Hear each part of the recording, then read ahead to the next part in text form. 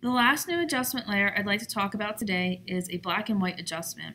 There are several reasons to convert a color image to a black and white or a grayscale image, and even more ways to do it in Photoshop. Depending on your needs, a black and white adjustment layer may be a good option. Please note, using a black and white adjustment layer does not change your image's color mode. If it is currently set to be an RGB or a CMYK image, it will still be an RGB or a CMYK image when you're done. You'll just be perceiving the image as being in grayscale or black and white. A benefit of using a black and white adjustment instead of changing your image via image mode and then grayscale is the channel depth of your image.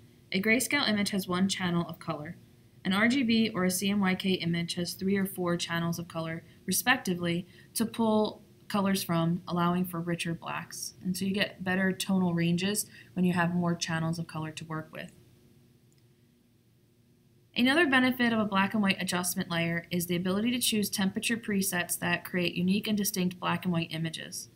Some may work better or worse for your needs, but feel free to experiment with the various options available via the Properties panel.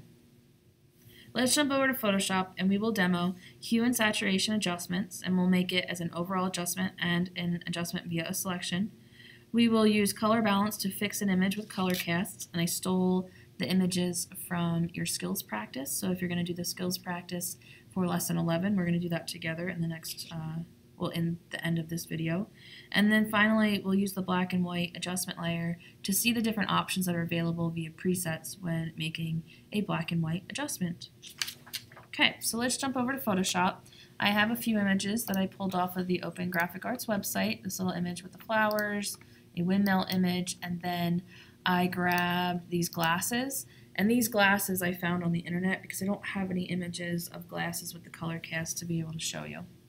And so let's start our little demo here by talking about hue and saturation adjustments. And I didn't want that to happen, so I'm going to undock that.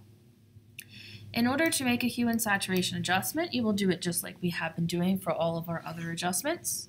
Select the layer that you wish to apply the adjustment to. I'm going to make it an actual layer first. Hit the little black and white cookie or the new adjustment layer icon. And then this case, I want you to find the one that says hue and saturation and make that selection. Nothing happens because you have to use the Properties panel to make an adjustment. And there are a number of ways to use this panel. And so the very basic way is for me to take the hue slider and slide all of the values in the image. And so you'll see all the colors cycle. I'm going to focus on the pink flowers, and I'm going to slide the hue slider until I find the color of the pink flowers that I want to be. And so I'm not going to pay attention to any of the other colors in the image. And as I slide to the right, it's being more and more red. Now it's cycling to be orange, green, teal, if we go back the other way. And it's doing a good job. It doesn't look too artificial. However, if you pay attention to the rest of the image, let's say that I wanted blue flowers, it affected the entire image. It did not just affect the area that I'm looking at. I can't just slide this until I find the right shade of blue for my flowers because the rest of the image has crazy colors now. One benefit of the adjustment layer is that it automatically creates a layer mask. So if you wanted to, you could come back with black and you can paint on your layer mask and you can basically erase the adjustment. So make sure you have 100% here, and I'll make the brush bigger so you can see. You can kind of paint your original colors back into your image, do a better job than I'm doing. One thing we did already learn this semester was you can do a color range selection, right? And so let's just delete our hue and saturation adjustment. If we're proactive before we make that hue and saturation adjustment, we can use the select menu and color range to make a selection of just the colors in the image that you want to adjust. And so what I recommend is use your little eyedropper outside of the dialog box and click the pink area. And then I'm a huge fan of the fuzziness slider. And so you can use the fuzziness slider to keep sliding until you get all the colors that you want to change. That's probably too much, and so I'll back off until I just get the flowers. And so now with that selected, if I make a new hue and saturation adjustment layer, I automatically created a layer mask, so it's only going to affect the area that was selected. And so now I can slide my hue and saturation slider until I find the right color for my flowers. And then maybe I don't want to have it be as drastic, so I want it to have kind of a yellow tint to it, but I come back and I lower my fill, so I kind of blend the colors back in to make them look a little bit more natural. One of the benefits of the adjustment layer is that you can always double click the adjustment, the little icon to the left of the layer, and I can come back, and now that I've adjusted that saturation so it's a little bit more subtle, I can slide this until I get the exact shade of color that I want for my flowers. And I kind of like the purple, so I'm going to leave that there. Okay, the next example that I want to show is the color cast. And so when you are working with images that have bright reflective surfaces or clear glass type surfaces, you may find that your images have kind of a yellow tone or a cyan or a blue tone or even a pink tone to them. And one way, I keep doing that, one way to get rid of that is to apply, I'm going to make this a regular layer, an adjustment layer, and this time we are going to do a color balance. And when you do the color balance, you'll have some presets on here that will allow you to make some adjustments. And so if you can look at the image and determine there's too much pink or magenta in the image, I can move the magenta green slider towards green, and it will pull all the magenta out of the image. Now if I go too far, I basically flip my color cast. I have too much green now. But if you make little small changes, you can start to pull the color out.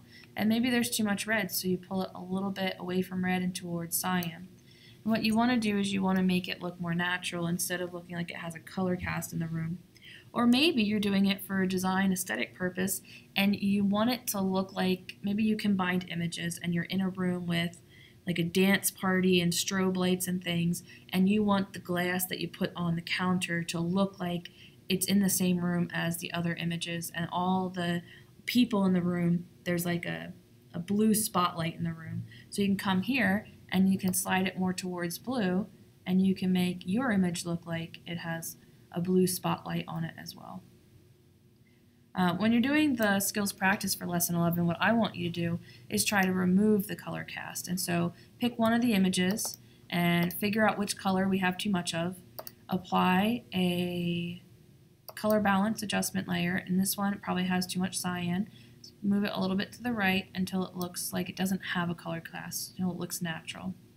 You can see this one has too much yellow in it. And so we can apply a color balance adjustment layer and maybe move it a little bit away from the yellow to remove the color cast on that image. Last but not least, I would like to show you how to use the black and white adjustment layer. And so if we apply an adjustment layer, so hit the new adjustment layer icon, choose black and white, it will convert your image to be a black and white photo, but you don't have to stop there. There are a ton of presets, and so if you look at your properties panel and you click through these, I'm going to click through every single one so you can see it, it will do different things to your image. And so I'll click blue and you'll see it looks completely different. Whether it's right or wrong, I have to make that decision, but I have that option. You can go, I like that better. I can see the color in the background, darker. This is the green filter. This is the highlight contrast blue filter. High contrast red filter. I kind of like that one. Infrared, lighter, maximum black, maximum white, neutral density, red filter. I like the red one too. I tend to like the red one a lot actually. Yellow filter. And so you can not just have kind of a default, desaturated, washed out image. You can choose one of these presets and then you can have more kind of pop to your black and white image. You can go above and beyond that if you want, and you can adjust the red, yellow, green, cyan, blue, magentas, etc. in your original image to make them darker. So you have to remember what the colors in your image were, but you can make those colors darker or lighter. And so if we turn this off, I can see that the I don't know what these are called, these wooden bars, they're green, right? And so if I wanted them to pop more, I can go to the green slider and slide them to the left and they'll become darker. Or if I want them to kind of fade away, I can go to the slider and slide them to the right. And I thought I was going to like it better if they were darker, but as I slid it to the right, they actually pop more off the back. Now this sail was an orangey red color, and so if I slide it to the right, it should get darker. And you can kind of determine where you're going to have the dark, dense colors in your image, like cyans, and blues are your skies. If you want to get rid of the sky, slide it to the right. If you want more of the clouds to come in, slide it to the left. And you can work on creating a custom composition for your black and white image.